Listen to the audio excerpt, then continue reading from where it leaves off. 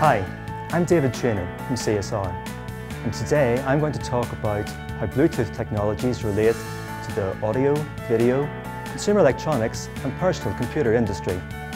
Now we're going to look at the major Bluetooth AV profiles, the use cases they typically cover, and some of their high-level technical characteristics. The audio-video remote control profile, also known as AVRCP, is aimed at specifying how one device remotely controls the AV operation of another device using Bluetooth. AVRCP is solely related to device control. It does not specify transfer of the audio or video media data itself. This slide provides some more detail on AVRCP. Typical use cases for AVRCP include the control of media players by dedicated remote controllers, or the control of smartphone music players from an in-car audio system. Devices issuing and responding to remote control commands are referred to as controllers and targets by AVRCP.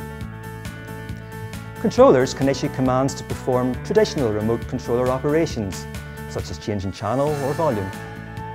AVRCP also allows the transfer of content metadata, such as music track title, artist, or length, or even remote browsing of a media file system on a remote device.